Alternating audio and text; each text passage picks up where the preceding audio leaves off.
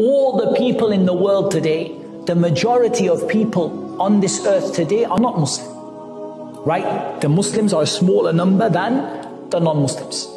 Out of all those Muslims, how many of them are practicing Islam, meaning praying 5 times a day and fasting Ramadan and these basic things? You can say that not everybody, right? I don't want to put a number, but we can say not everybody. Then look among them who are praying and fasting. How many of them are doing so according to the sunnah of the Messenger sallallahu alaihi wasallam? Not everybody. Some of them they fell into al-bid'ah wal-khurafat, into innovations and misguidance and so on.